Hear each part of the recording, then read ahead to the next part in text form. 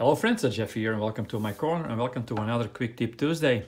Now today it's going to be a quick tip. We're going to talk about chip clips.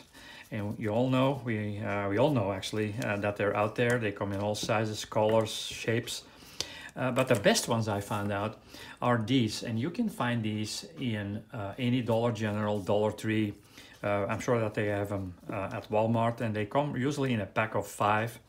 But the reason I like these so much is because they're really strong. There's a lot of pressure.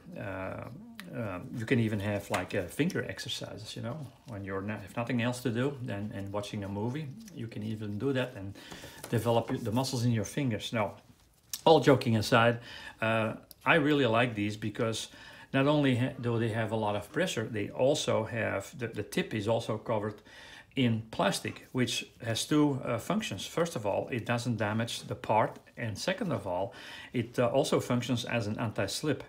So if you have to clip something, like for instance I have, these are my bogies I'm working on my Jackson, and you know, it's not really the greatest quality kit. I mean, the detail is nice, but it's an older kit, the fit's not all that great, and I had a hard time mating the two halves up, because there was always, like, whatever I did with tape or anything, there was always like a gap somewhere in between that I really couldn't close all that well. Well, when I used one of these clips on there, the whole thing closed and kept it that way because it kept it under pressure, and I just put it away to dry, and then when I took it off, I had a firm and tight bond. Now also, of course, if you're working on bigger projects, like for instance, this is my 1/32 scale B17 wing, sometimes you have to, like in this case, you have to glue two halves together, either the fuselage or the wings. And tape doesn't necessarily do the trick all the time. So again, same thing, because it doesn't really damage the part. You just put it on there and it doesn't come off, and you can tell already here that you have a tight bond. So anyway, like I said, you can find them all over the place. I think even these, you can find them in hobby stores. These are specially made, I think, for model purposes. But there's not a lot of pressure that these have.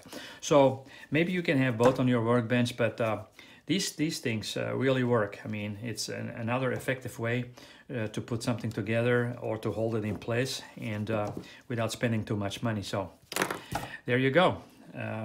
Hope you liked it.